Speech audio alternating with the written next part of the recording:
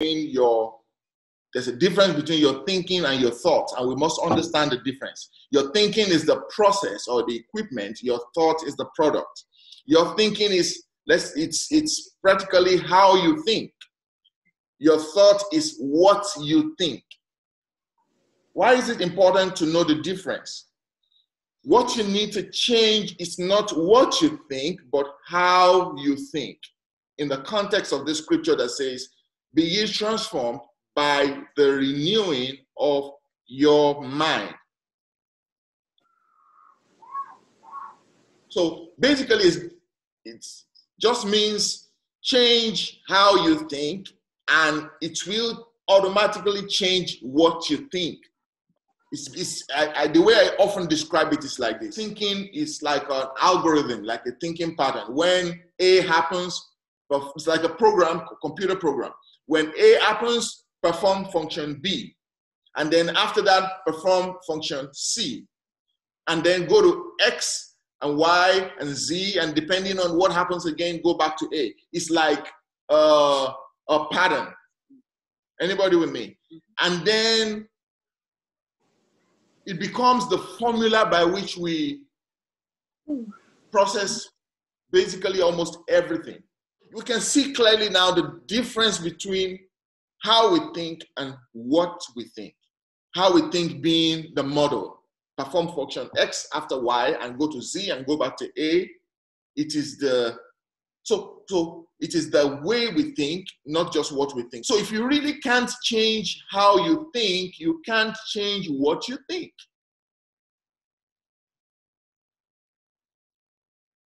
And what God really wants to change is not just what we think, it's how we think. Because he knows if he can change how we think, he can change what we think. So it's your thinking recipe that first needs to change before your thinking can change. Your thinking recipe meaning, for instance, how you cook. And your thinking meaning what you cook. A change of ingredients would always result in a change of taste. A change of ratio and formula will always tweak the taste of the same thing, on the other hand, of the same ingredients.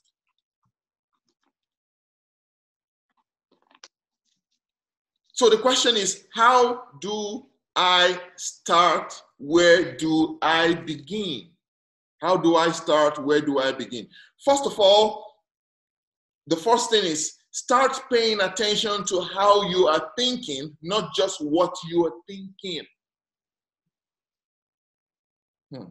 Observing your default responses to situations. Many of us do not pay attention to our default thought responses to situations. Why did I think like that? Why and where is that coming from? Things like that.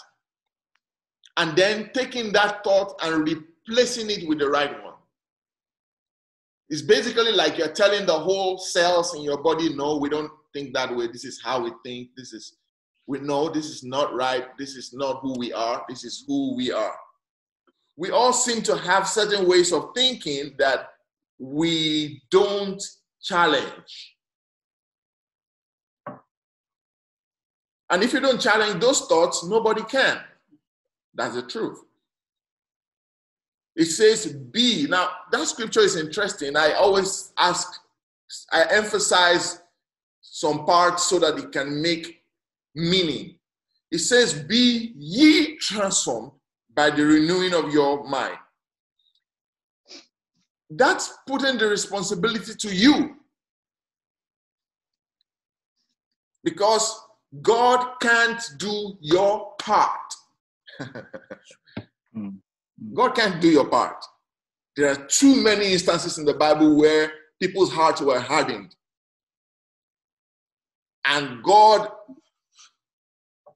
Jesus could not help them. God couldn't help them because their hearts were hardened. In fact, there's just one or two instances in the Bible where God had to prove to the person that your will is not stronger than mine. I'm going to see how far you want to go. Jonah being one case in the Old Testament, Saul means being another case in the New Testament.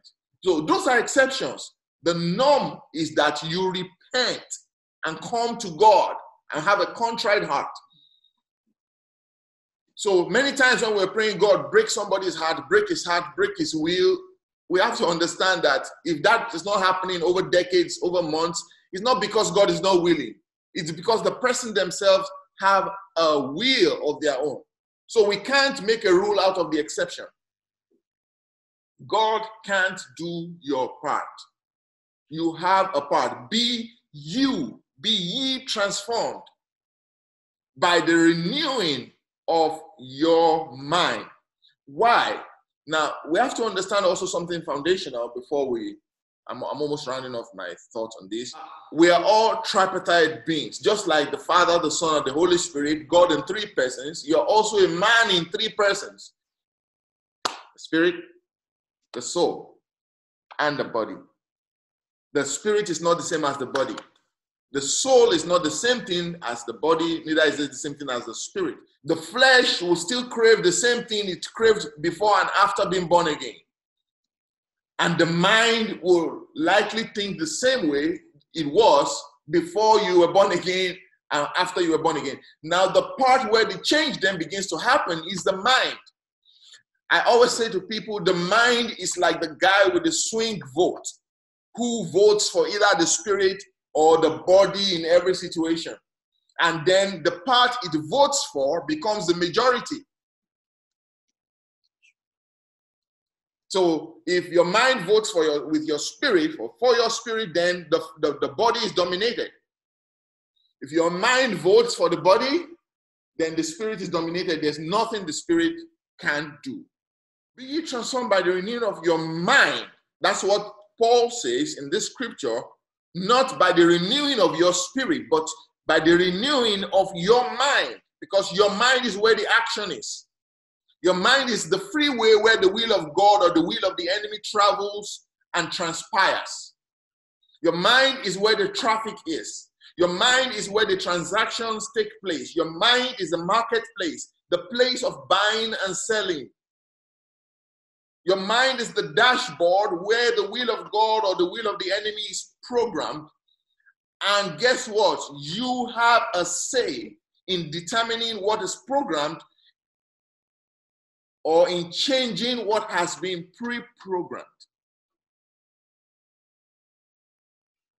You're going to have to say, and this comes to how, I'm almost done, because really one of the most important things to do when teaching anything, and many of us also are Bible teachers, is to make sure that we just don't teach the what, but we teach the how.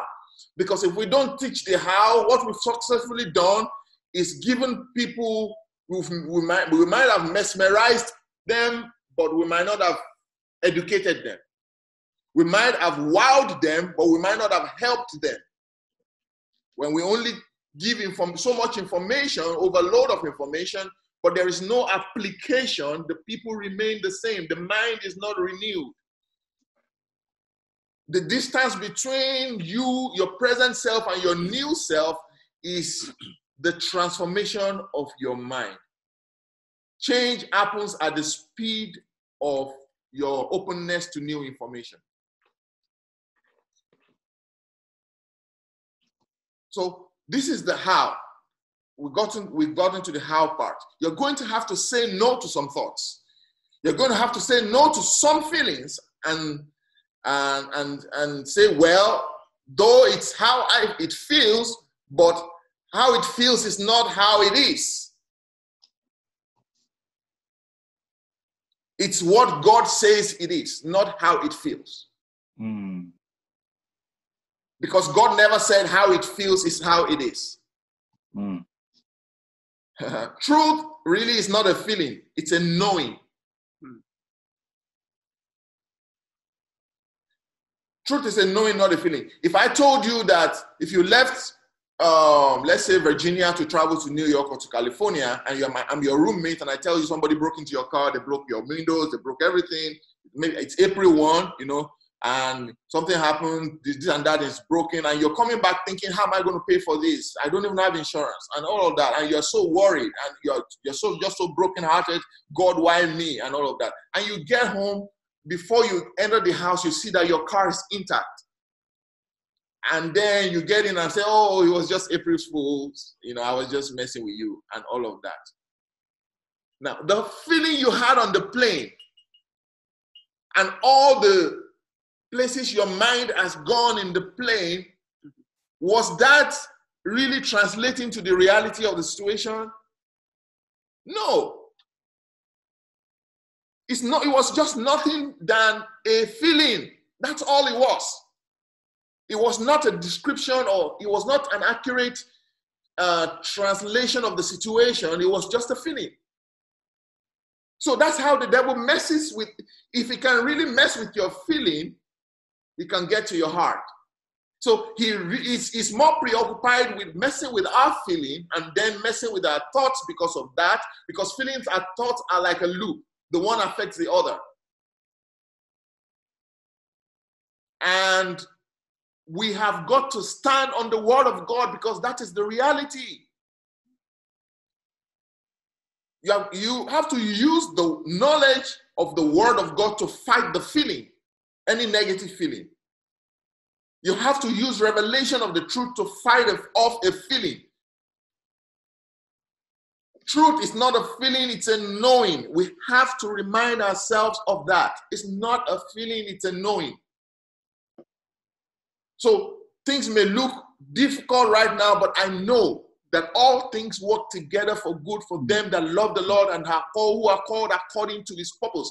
So this doesn't feel good, but I know it's working for my good. That's a knowing. So I'm not going to go with this feeling.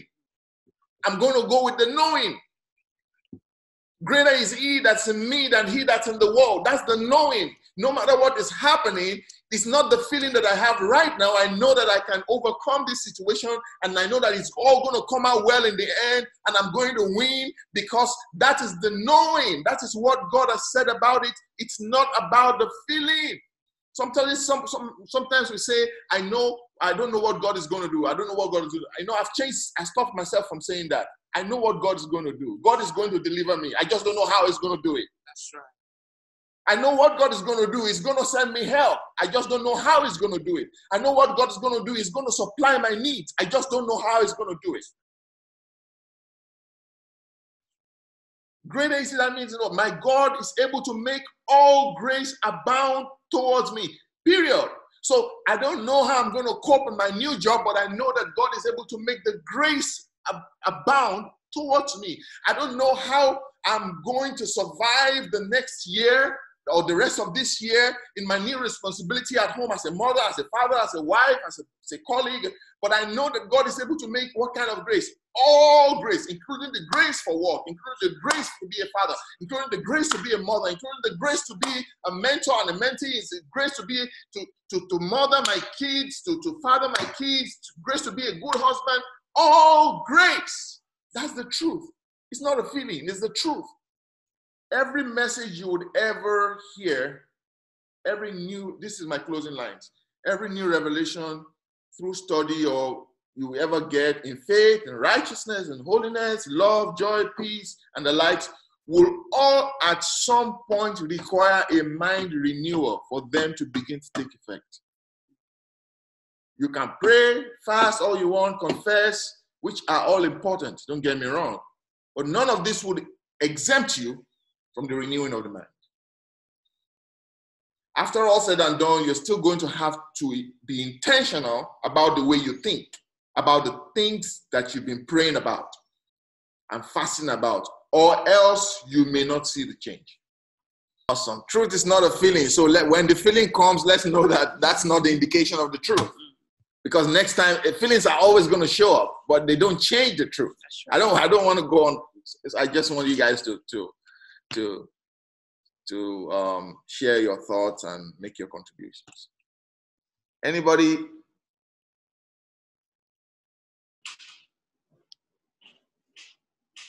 I'm happy to share. Okay, sure. Yeah. So just first, I just want to say thank you for going over for every time you draw the picture and you paint the picture, when you use coffee, it hit me. I love coffee. So when you're talking about thinking is the process, is basically like the machine, and then the product is the coffee. And then one word that really strikes me when it comes to transformation, and you mentioned it as well, is the word intentional. The word intentional makes me think of the water that we use in a coffee machine. It makes me think of the filter that we also use. When it comes to the things that we think of, if we don't have the appropriate filter, if we're not filling it up with water, it goes straight to our heart.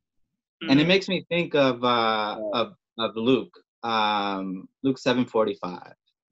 A good man out of the good treasure of his heart brings forth good. An evil man out of the evil treasure of his heart brings forth evil. For out of the abundance of the heart, his mouth speaks.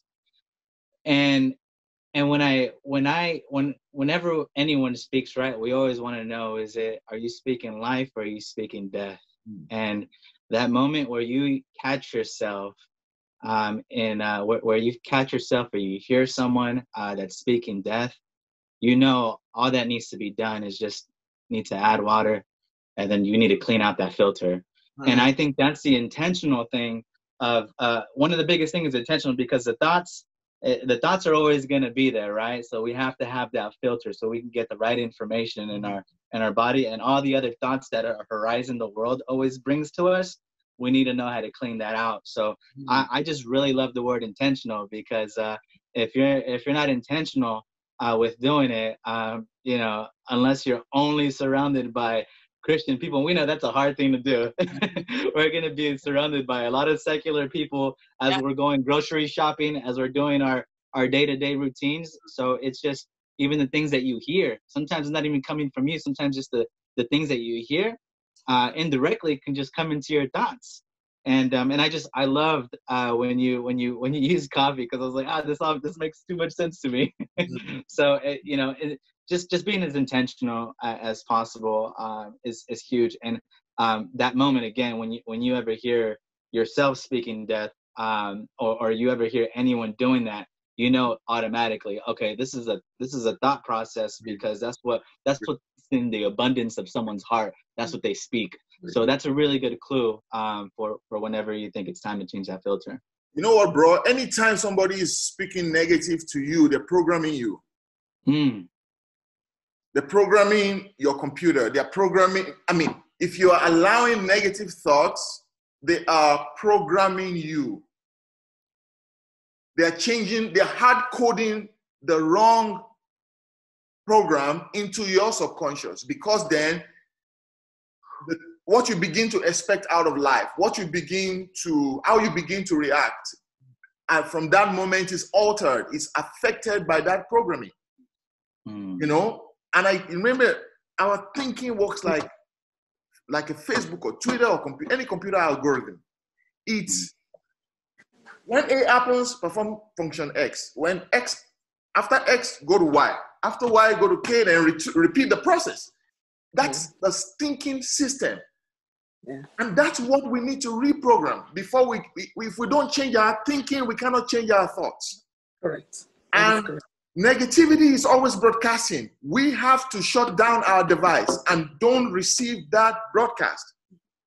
But there are times that we can't help it. We have to make contact with people, at work, in workplace, people doing all sorts of things, swearing, doing all sorts of negativity, the news and all of that. So what I tell myself is that sometimes, yes, we can't help but making contact, because it's with our mind that we make contact with people all around us. But it's almost like a lint roller. If you use it, it's going to pick up dirt. It's going to pick up stuff. Okay. So next morning, what do you do? When you take off that layer and renew it and make it as brand, as fresh and new. That's what happens in the presence of God. It's normal to have to take off layers every day. Take off the layer of yesterday as you begin today. Take off those layers.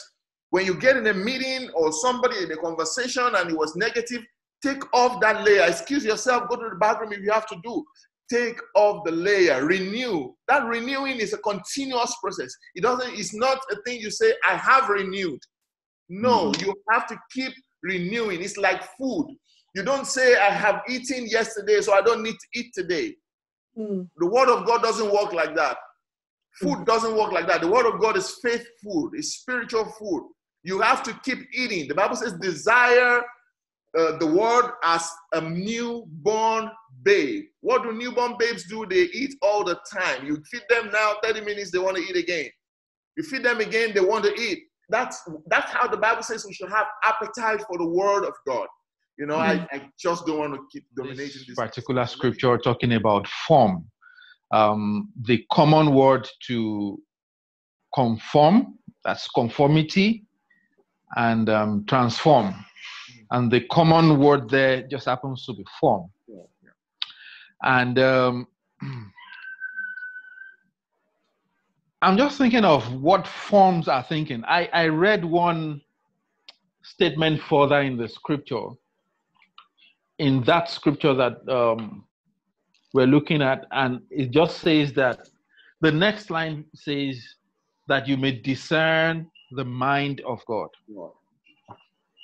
So not being a non-conformist, if that's the right word, to things of this world, and being transformed by the renewing of your mind is for the purpose of understanding the mind of God. So it makes me see that